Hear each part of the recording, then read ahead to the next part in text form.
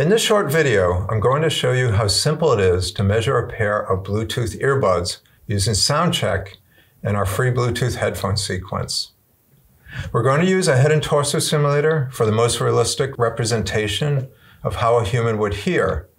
If this is outside your budget, you can use a simpler headphone test fixture or an ear coupler. I'll use the Portland tool and die Bluetooth interface to pair to the earphones, and Audio Connect 2 will connect and power the TEDS microphones inside the ear simulators, as well as the SCM microphone that I use to calibrate the mouse simulator. We'll measure the left and right earphone frequency response, THD, send response of the microphone, and I'll also show the difference between left and right earphones. I already have SoundCheck up and running on my laptop with our standard headphone measurement sequence that you can download from our website. When I hit start, it asks if I want to pair my Bluetooth headphone. I'll say yes and turn on pairing mode. The white light is flashing and the Bluetooth interface is searching for any devices that are open for pairing. We see the AirPod Pros here, so I just hit OK. And once I'm connected, the light turns green to show it's paired. Now the sequence is prompting to insert the earphones. I'll put them in, and it wants to check the seal. This is important to make sure there is a good fit.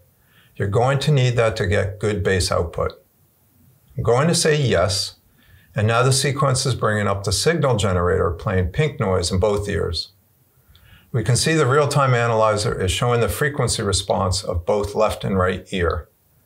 I have a good seal on my right, but not on my left ear, so I've got to adjust that a little to get a snug fit.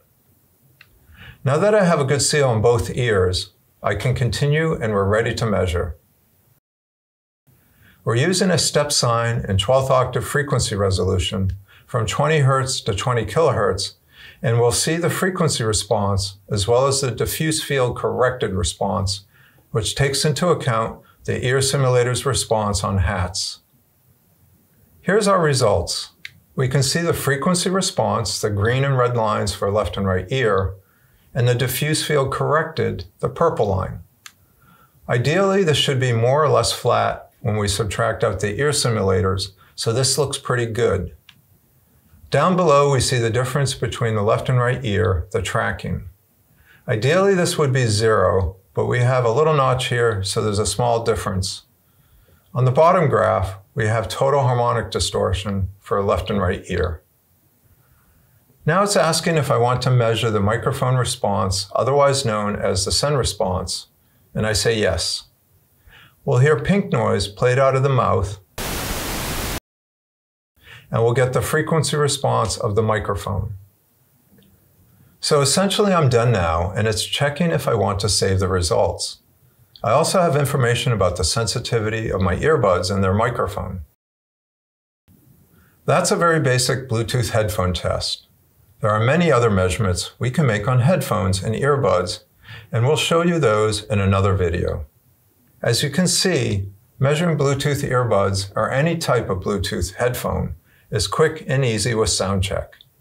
If you'd like to give it a try, contact us for a demo.